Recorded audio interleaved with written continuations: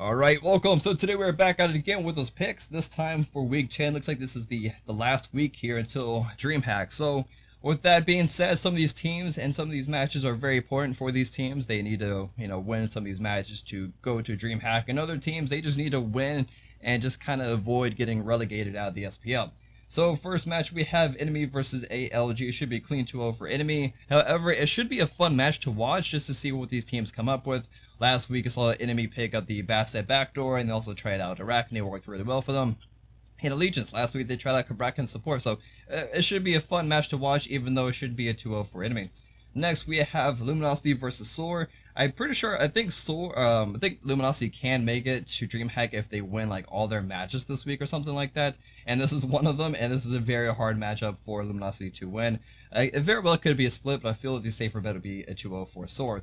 Next we have Envy versus Eager. After Envy's stunt last week where they had like a 1 minute and 35 second surrender, they kind of fell apart. There's no more Snoopy or Omega, so Envy's just kind of done for until future splits, so it should be a clean 2-0 for Eager.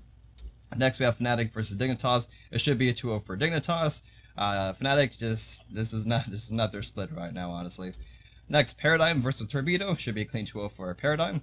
Next, Panthera versus Cringe Crew. This is a really big matchup because I think Cringe Crew can make it to DreamHack if they win. Again, same boat as Luminosity. They need to win like a lot of their matches this week, and this is one of them. So beforehand, Cringe Crew was the first team to split with Panthera, and it's just a matter, can they split again? So it's a very important matchup to watch. It should be, the better bet would be a 2-0 for Panthera. However, a split, of course, is very well possible. And next we have Hungry for More versus Leftovers. Hungry for More is actually looking really good, and this should be a clean 2-0 for them to help them out. Next we have Cringe Crew versus Torpedo. It should be a clean 2-0 for Cringe Crew. So if Cringe Crew can 2-0 Torpedo, it should be very plausible.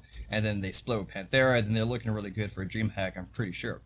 Next we have Sunday Monday games. We have Randozos versus Denial. Randozos, it's pretty sad with their scoreline 224. It should be a good old 2-0 for Denial.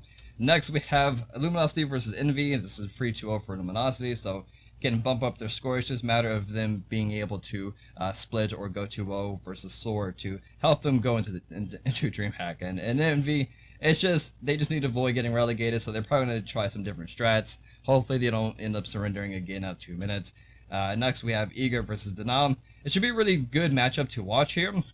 The last time these two teams fought was week 6, as they did split previously, and both teams I still feel on equal footing, and it should be a split again. If anybody was a 2-0, I would say Eager. I say they have improved since their week 6, but it could be a split, so I'm just gonna leave it split.